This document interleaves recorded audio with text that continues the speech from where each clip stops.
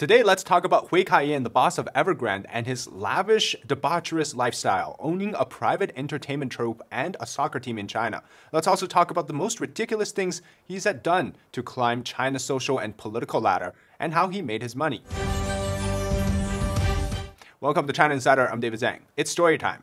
Now, they say that the bigger they are, the harder they fall. This may be the best description of Hui Ka Yan, or Xu Jiayin, the boss of Evergrande. From a net worth of $42.5 billion and ranked the richest person in Asia at his peak in 2017, to now losing most of it and being criminally arrested. He's rumored to be a descendant of a former emperor of China, and he lived like one too. Now, according to a former employee of Evergrande for about 8 years, here's his description of the company. Quote, "After pretending to be a grandson for 8 years, I already knew that I was the one kneeling and handing out toilet papers in a 5-star toilet. I feel helpless and disgusted, but also grateful that I can still enter this toilet, kneel in front of my brothers, hand them a tissue, and beg for a living.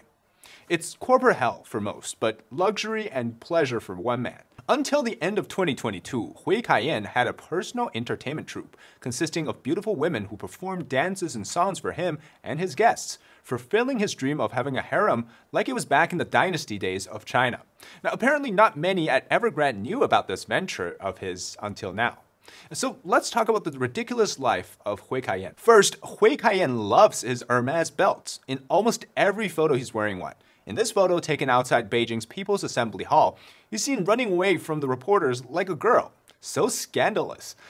This photo, in fact, has become a meme on Chinese internet. It's really weird, but he gained a nickname, Hui Belt, or Hui Leather Belt. And Xu is married to his wife and have 3 kids, 2 sons, who one is also arrested, and a secretive daughter who nobody seems to know much about. They all live a very luxury lifestyle. Now, you might think that, oh, this is just a typical life of a billionaire, and that's probably typical of every CEO in every company. I think you would be wrong to generalize it a little too much. Name another rich guy who has a personal entertainment team. You can't. That's why Hui Ka Yan is the most ridiculous and debaucherous one yet. There's a saying for CCP politicians and rich people in China: their salaries barely used, their wives barely used, and their homes barely used. You get it, right? Sounds pretty bad, but basically the idea is that they sleep around with a lot of different women, they live in hotels, and they use money that they stole from the people. They don't need to use the house that they own, or be with their own wives, or use the money that they make officially. So their debauched lives also include having multiple mistresses, and that's seen as a norm in the CCP. It's part of corruption, and it's been normalized. No, it is not how billionaires or corrupt officials should be, right? No one should be unfaithful to their wives, or even if they have trillions of dollars or some supreme power.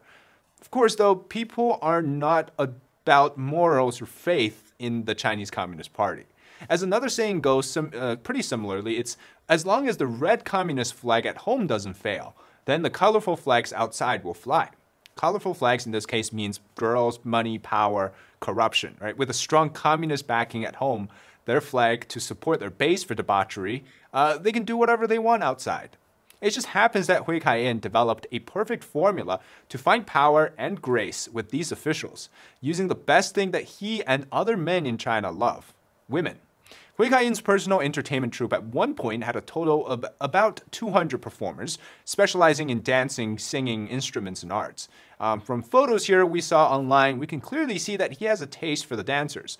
He allegedly made the requirements so strict.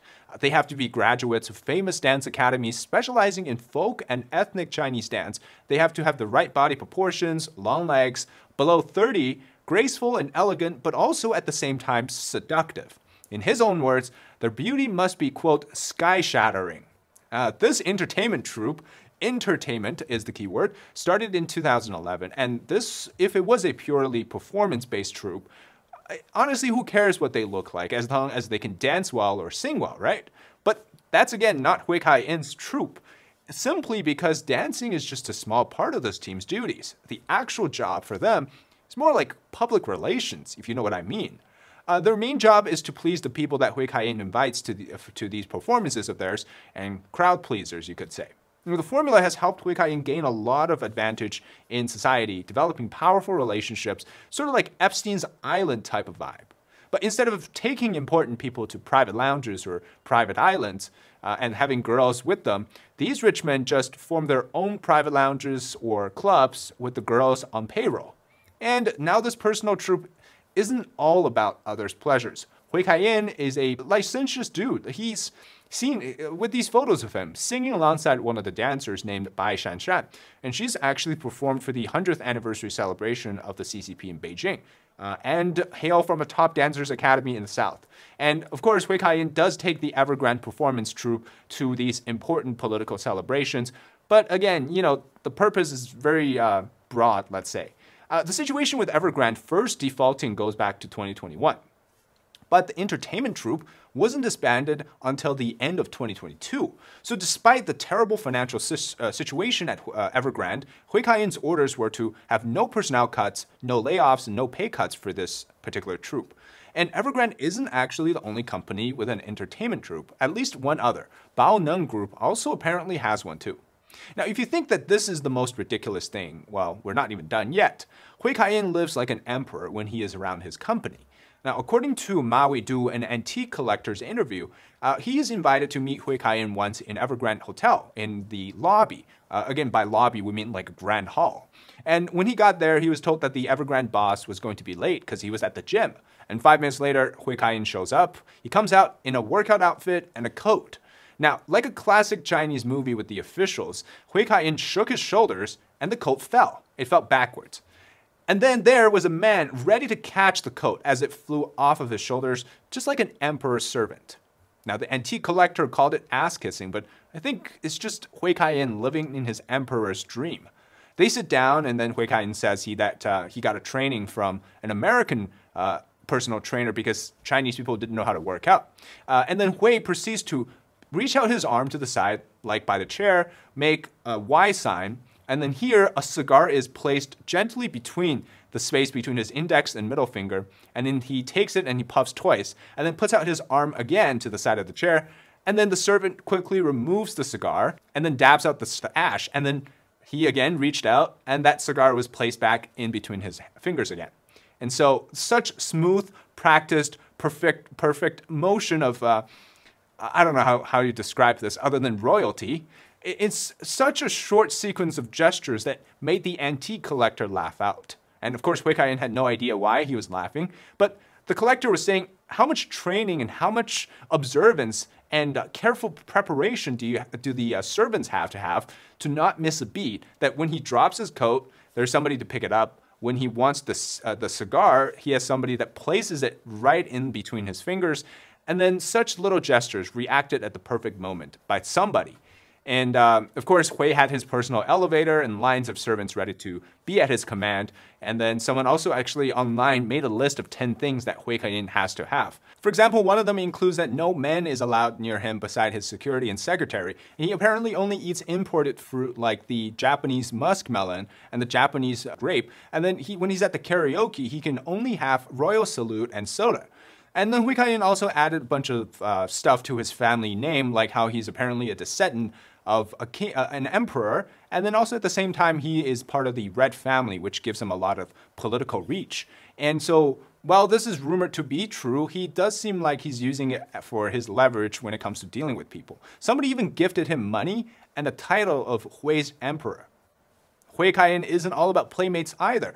He's also rumored to have a lot of affairs with different celebrities, namely Fan Bingbing, one of the most famous actors from China. Now, outside of spending money on girls, Hui Ka Yan also owned a soccer team called Guangzhou Evergrande Taobao Football Club.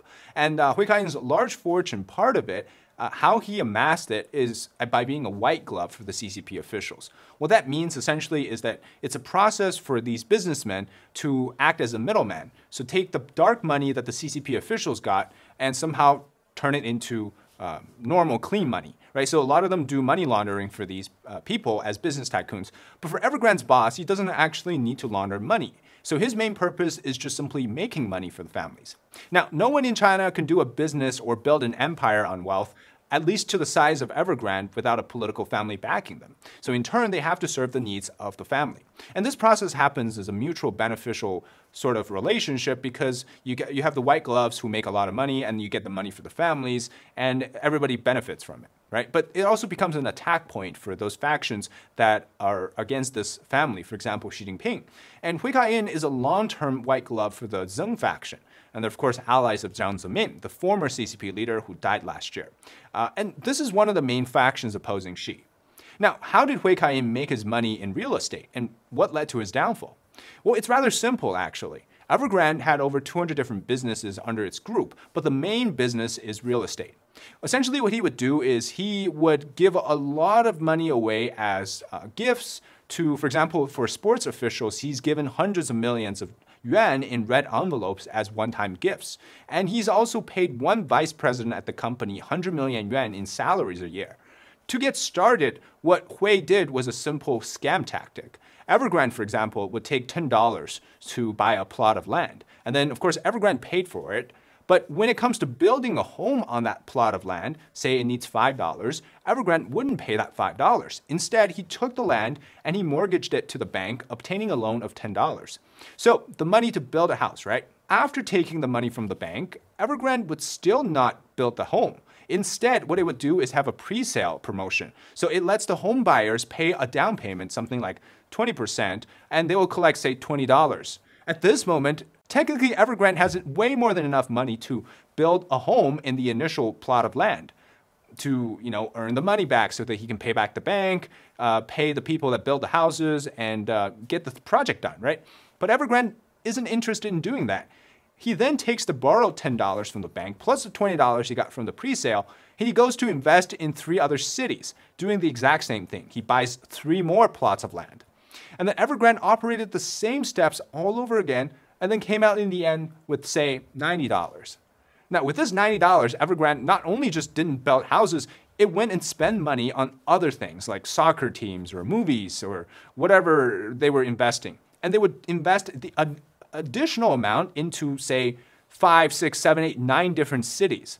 So in the end, he took all this extra money, he puts it into other businesses, and he has 200 plus different businesses, mineral water, soccer, films, everything, right? Where else do you think all the money from these industries came from? It obviously comes from the real estate, and which accounts for 30% of China's economy. Now, houses still need to be built, but Evergrande doesn't want to spend the money, or he doesn't even have the money to pay for it. So how do they build the homes? Well, Evergrande will let the contractors pay that $5 as sort of an investment to get a refund in the end, to build the house. And then suddenly the contractors at one point will be out of money because these are mega-sized projects. But Evergrande never had any money to begin with. Or they had enough money, but they decided to overinvest. And in turn, now everything seems to kind of ground to a halt. And because banks are trying to get their money back, contractors no longer have any money. Home buyers are stuck paying the initial down payment with nothing to be seen. And so everything starts to look like it's coming down. And that's exactly what happened in 2021 when we saw the default with Evergrande. So it's essentially a Ponzi scheme. And Hui Ka Yan got the best out of all of it. Well, until he is now politically ruined and criminally charged. But that's the life of a white glove, especially a very successful one. So you can't really just expect to scam people forever and then expect to go on and live a lavish lifestyle like that.